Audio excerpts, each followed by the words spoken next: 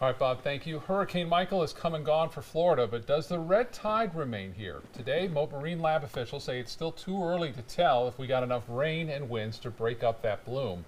But this week, the conditions were already steadily improving here. ABC 7's Taylor Torragano is live on Longboat Key with an update on the status of our beaches. Taylor? Scott, look at this. No dead fish lining the coast, no bad fishy smell lingering in the air. We do still see that brown color in our waters, but the red tide conditions are a lot better than they have been the last several months.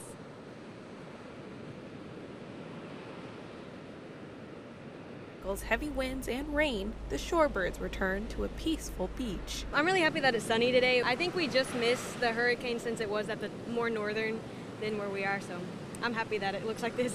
Good news for Jessie Deininger and her family, who worried they'd have to cancel their first trip to the Suncoast due to weather and red tide. I would like it to be a little more clear, but I think it looks nice for the fact that it had red tide a few weeks ago.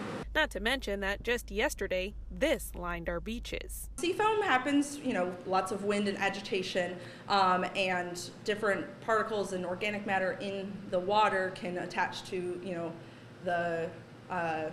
the bubbles that are forming and form that foam. Mote says it's formed during every major storm, but the foam from yesterday could also include those red tide toxins. There could be aerosolized toxins in the foam, so that's why they recommend definitely, kids and dogs should not play with sea foam, because there definitely could be a concentration of red tide toxin in the foam. Red tide that could still be in the water, but as of 3 days ago, was already retreating. So if you look on the red tide status report on FWC's site, you'll see our report from Monday. We actually had background low levels on the beaches this past week, but we do those samples on Monday, so we'll see next week if there's been an increase or see what kind of effect the hurricane might have had on the existing red tide bloom.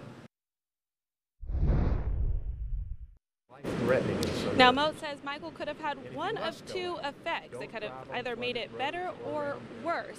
Now, they won't know how many of those Karenia brevis cells remain in the water until their testing resumes on Monday.